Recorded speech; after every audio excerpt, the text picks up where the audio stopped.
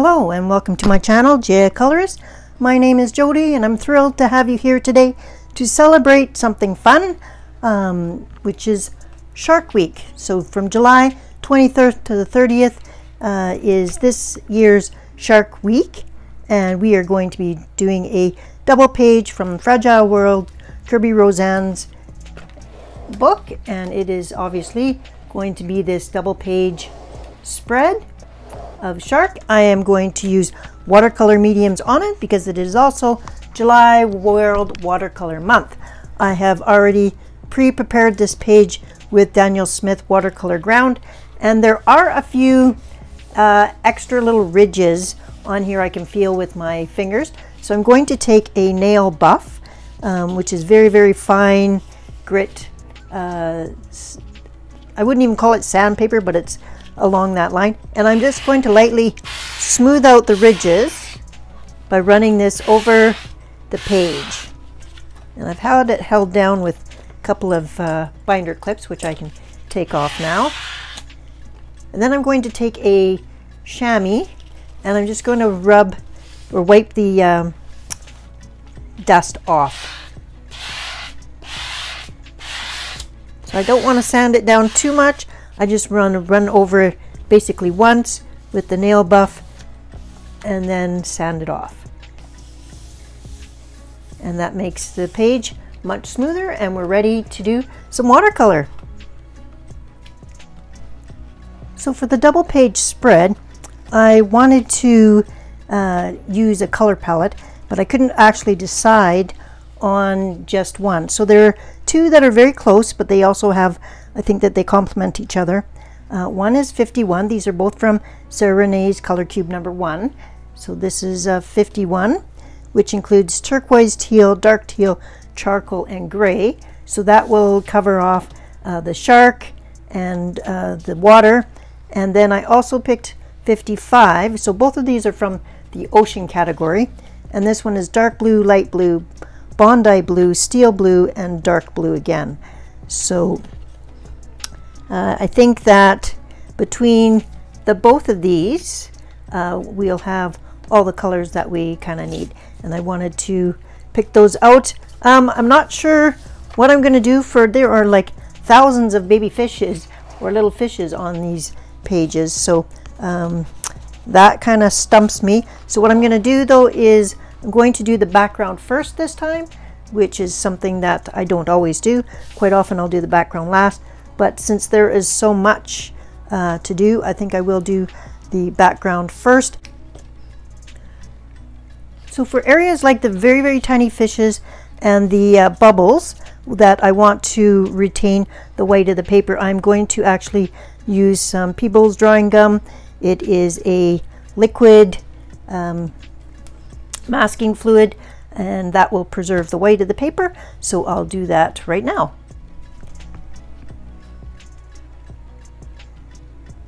I am using my glass dip pen to help me do these small, fill in the small circles with the drawing gum instead of a paintbrush.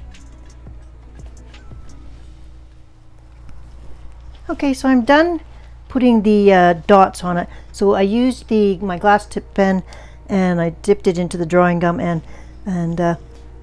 it's a little bit thicker than ink, so it doesn't flow great, but it did work better than a paintbrush. So I thought I would give it a try, and yeah. So now we will just wait for the dots to dry, and then I will pull out some Neocolor 2s, I think, and we'll start on that. Okay, I'm back after pulling out a few water-soluble mediums.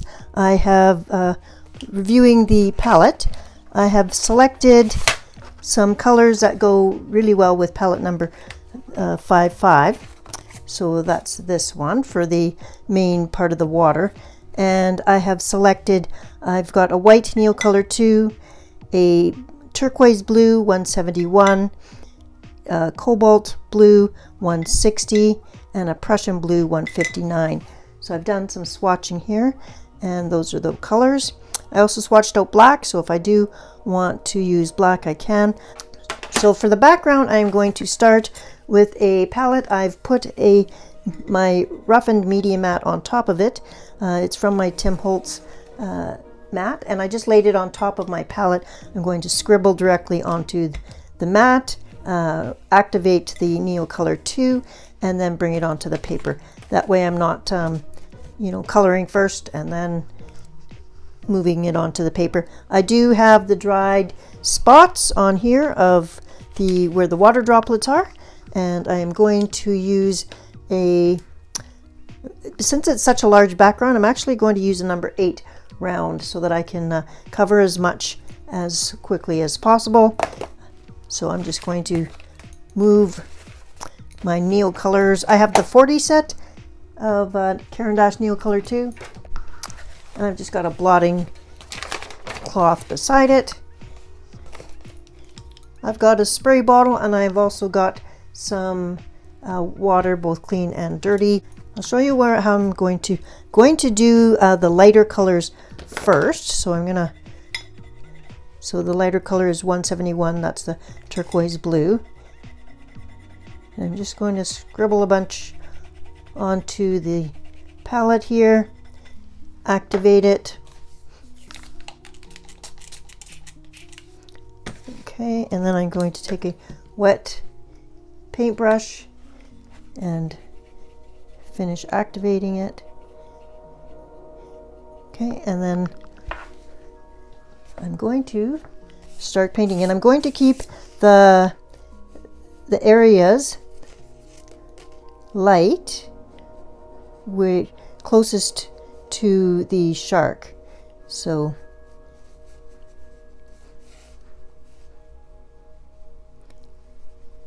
kind of where I think that the water would be light.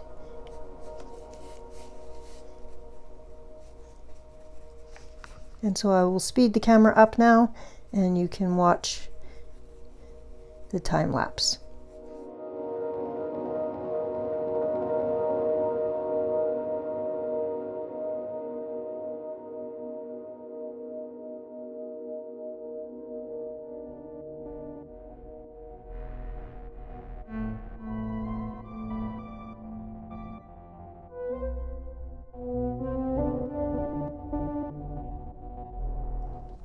Okay, I've reserved an area of the lightest color. I'm now going to take the next color, which is the cobalt blue, and I'm going to do the same.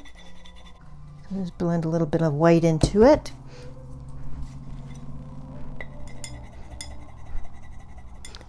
Just so there's a bit of more of a transition color. And now I'm going to go in and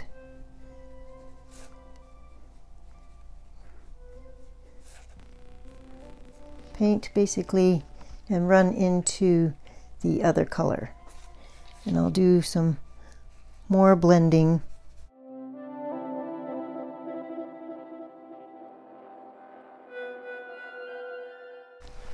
And in fact, I'll grab a water brush and I'll blend with the water brush.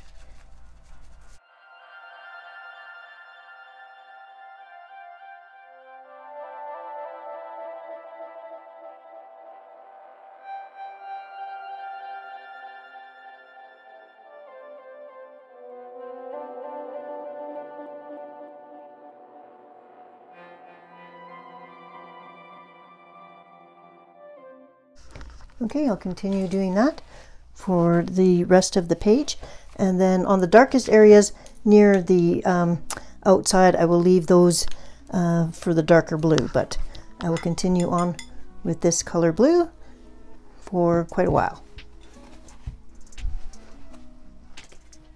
Here's how we're doing after the first coat of the lightest and then the slightly darker color. Now I'm finishing off this section over here, and I will continue to blend. I'll cover the whole page basically except for the very corners, and then I'll come in with a darker blue, and we will let this dry, and then I will come back and do a second coat to deepen up the colors. Basically we're reserving color areas right now. Okay, everything is pretty much covered except for the corners, so I'm going to bring in the darkest blue, which is the Prussian blue, and I'm actually just going to mix it right onto the leftover .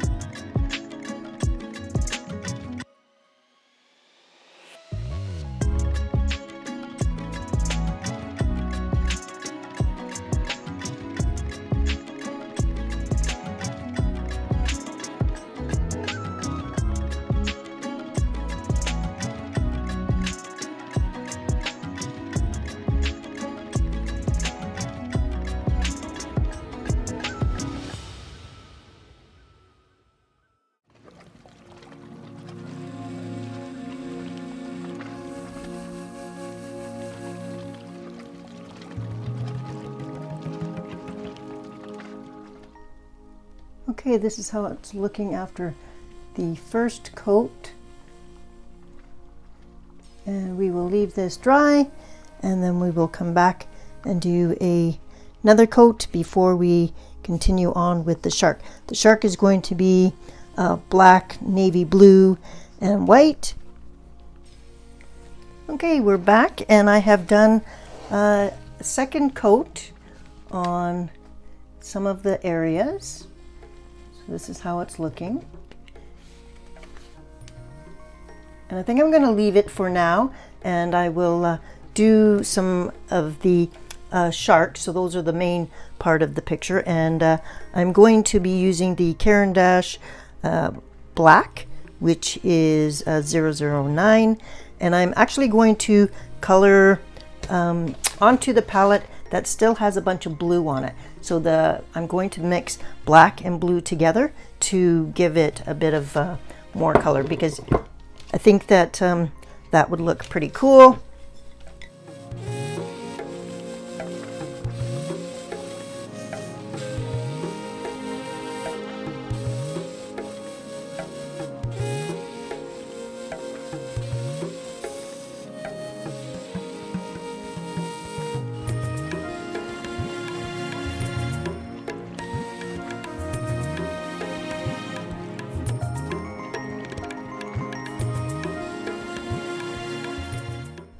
So there's a bit too much blue in there still, so I think I'm gonna have to darken that up a bit.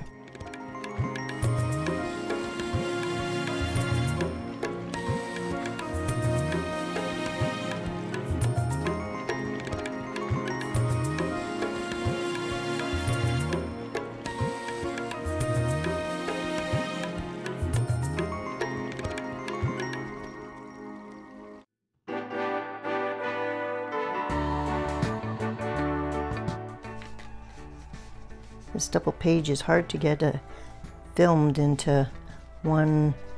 Let me try and move the camera a bit. Close your eyes. Okay, hopefully you can see more of the page that way.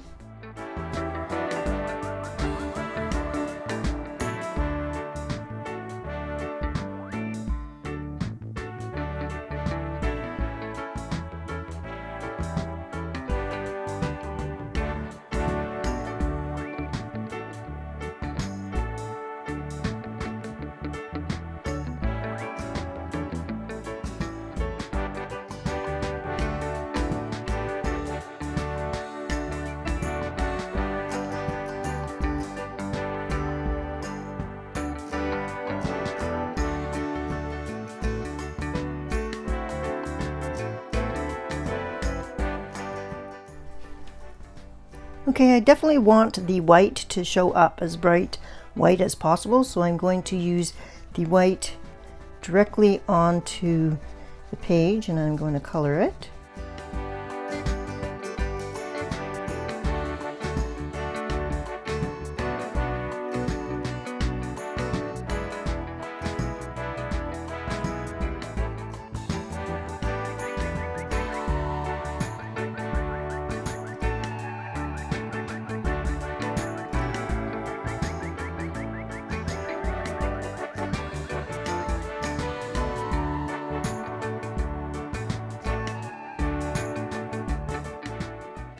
picking up some of the blue that was there before.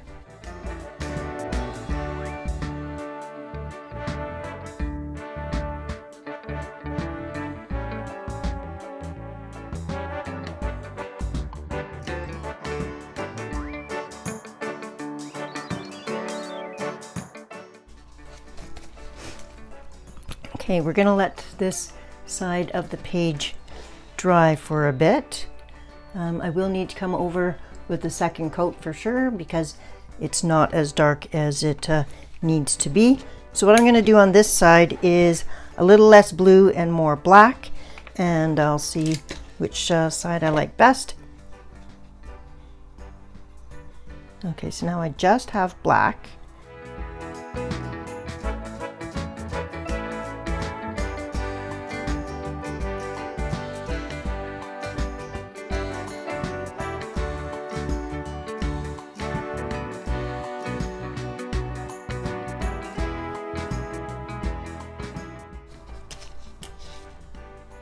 Holding down the paper because it's curled up on its edge a bit, but it will straighten out with a heavy book later.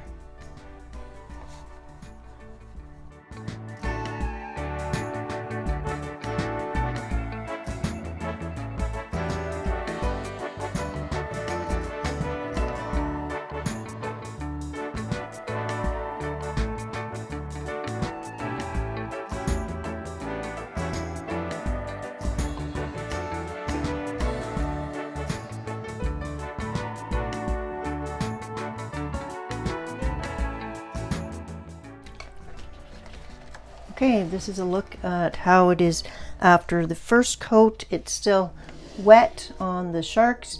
We will let that dry, and then we will do an additional layer of black, and then we will do this seal. Welcome back to what I am going to term as the School of Fish portion of the program. I have got some Prima Marketing Shimmering Lights watercolors. So I've pulled out Twinkle and Antique, and I have got some beads of water on both of them, just prepping them for use. I also have some Finetec silver that I'm also going to put some water on, and I will put that in a separate dish as well. And we're going to use those three colors to paint all of the School of Fish that is everywhere. I've also gone and grabbed some smaller paintbrushes. I have a 4 and a 5/0, so just some tiny paintbrushes. One's a Holbein and one's an Artist Loft. So just whatever brushes I have on hand. I've got some clean water, and we're just going to give the paint a minute to soak in. And then we will start painting the scads of fish that are on this page.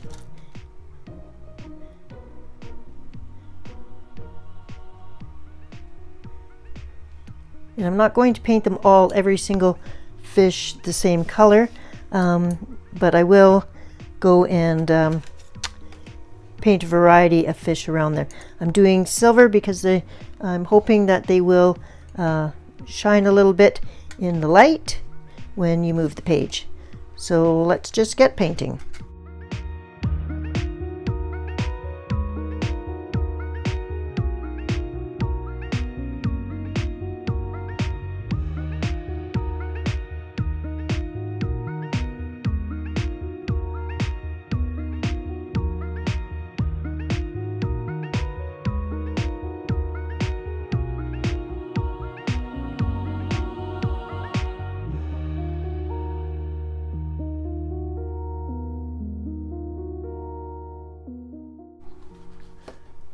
Okay, that was a long and tedious process, but I have gotten all of the fish done, and I used the three different shades of silver and antique, so that they'll all be a little bit different but still all shiny.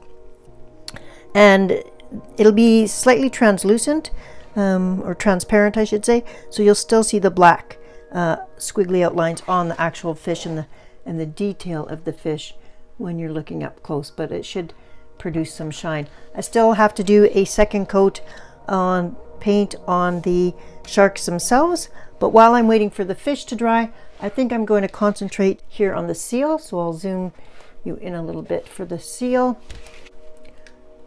Okay, while we wait for the multitude of school of fish to dry, I pulled out the Umber 049 color, and I'm going to do the seal, or the sea lion, whichever you want to call him.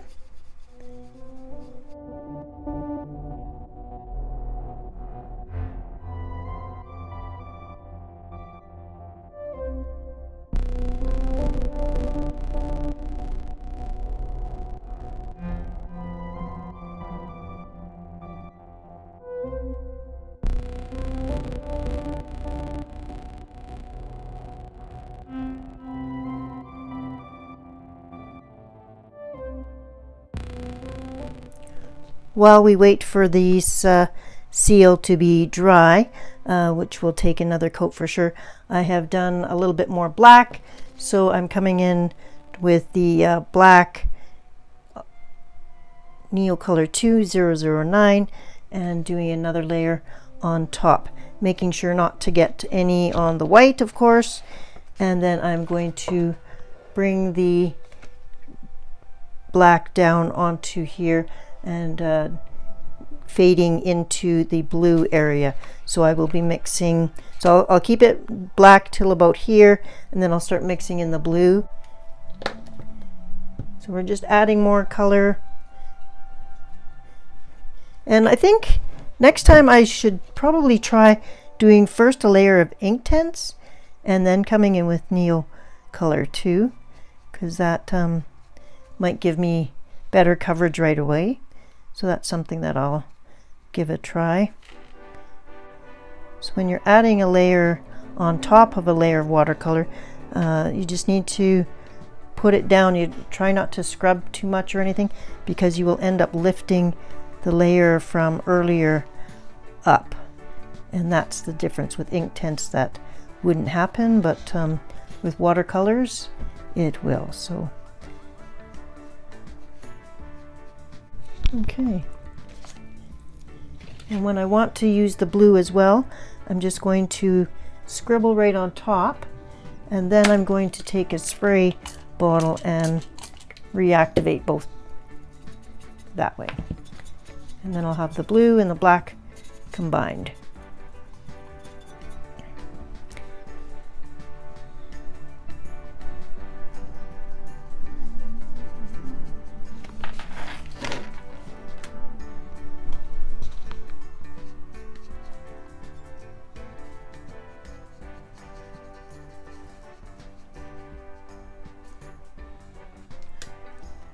Okay, for shark number 2, we're going to come in again with some more black and a little bit of blue left over on the palette, and we're going to do a second coat.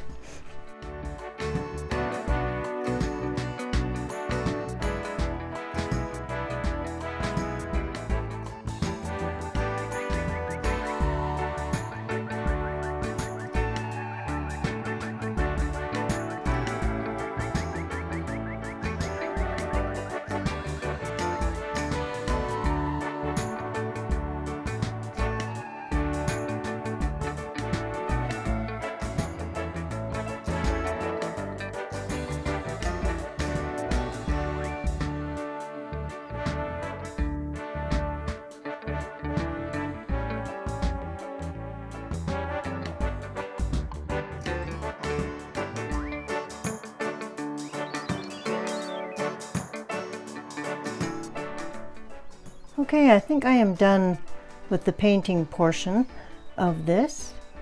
I'll move it in the light a little bit. So we've got the shark here, we've got the shark here, we've got the sea lion there, 1,000 fish. Okay, we're back and I am done painting. I think I'm going to switch now to my set of Poly Chromos, and I'm going to do some shading and some final deepening of colors with colored pencil now. So I'm going to work first on the sea otter and darken up a bit of shading for him. I'm using a variety of warm grays, and we're just gonna make sure that he looks like he should.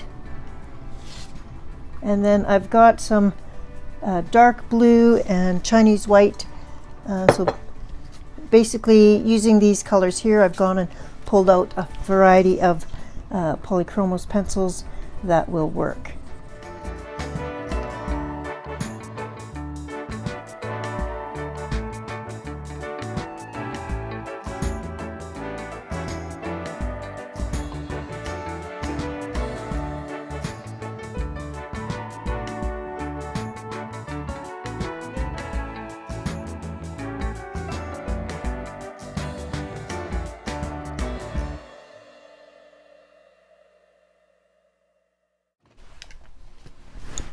Okay, using two Poly Chromos pencils, dark indigo 157 and black 199, I have gone over the shark, and mostly in the indigo, and then a little bit black just along the edges to deepen it up. I then used Chinese white and brightened up a few of the areas where it's supposed to be white.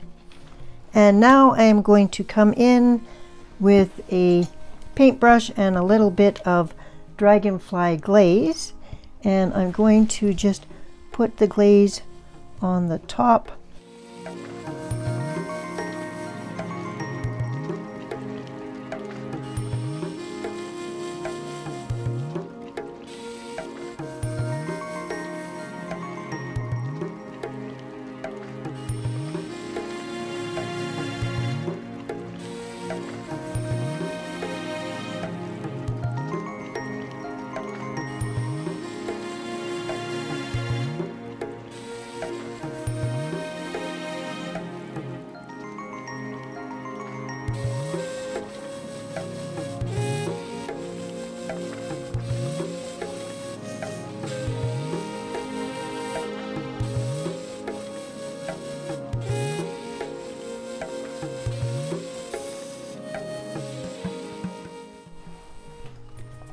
So let's move the page and see if you can see that.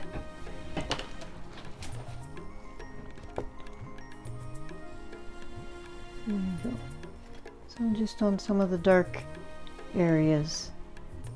Okay, I will do the same over here to this shark. Okay, so I'm going to start with the two pencils first, the black and the indigo.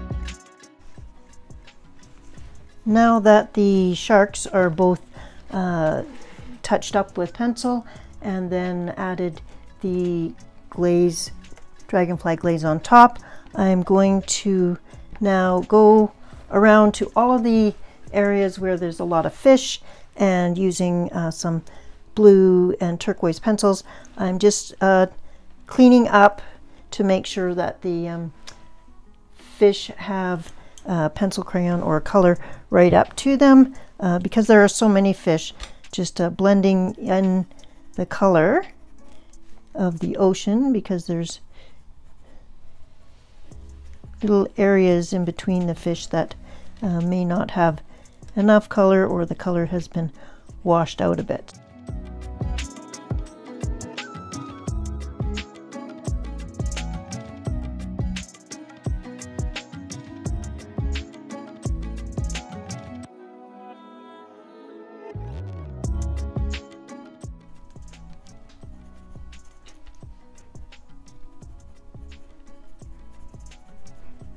So this is going to take a while.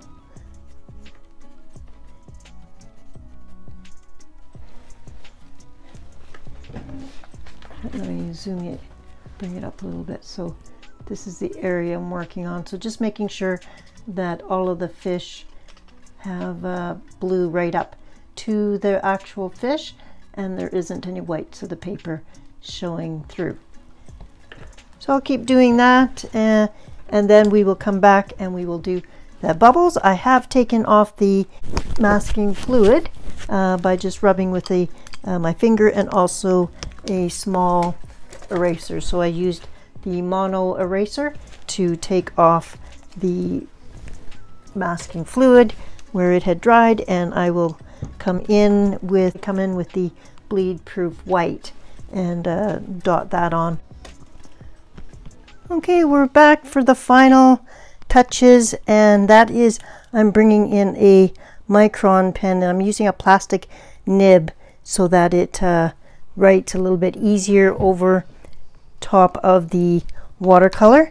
And I am going to be adding back in the eyes, and sometimes a little bit of an outline of the fish if they've been overwritten too much. So as you can see, some of the fish you can't really see their eyes anymore, so I've just, see, like this one here, I'll just draw that back in,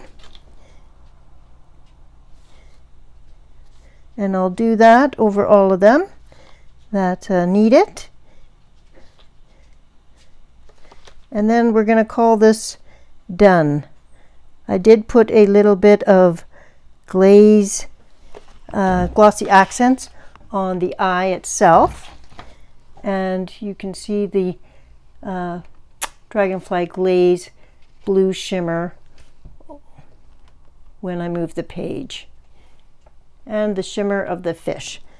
So I could keep adding more layers to the different blues, but I think it actually looks okay the way it is. So I'm going to call this page done as soon as I've finished off. I did end up using a small paintbrush with the Dr. P.H. Martin's Bleed Proof White to do the little air bubbles. So I also may go in and outline a couple of the ones that look like they need a little bit of help with definition.